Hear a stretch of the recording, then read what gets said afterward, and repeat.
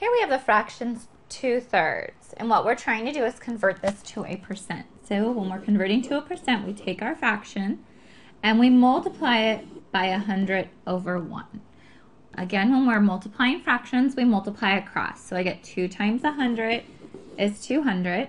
3 times 1 is 3. Now I need to simplify this. So I need to figure out how many times does 3 go into 200. So 3 goes into 20. Let's see, 6 times. 6 times 3 is 18. We always subtract here. I have 2 left. Bring down my 0. 3 goes into 20. 6 times again. That makes 18 with 2 left over.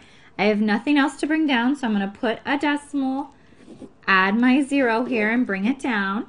Again, 3 goes into 20, which it keeps going on and on and on. So I'm going to get an answer of 6.6%. I put the little bar over top of the 6, indicating that it's repeating because that 6 keeps going on and on and on.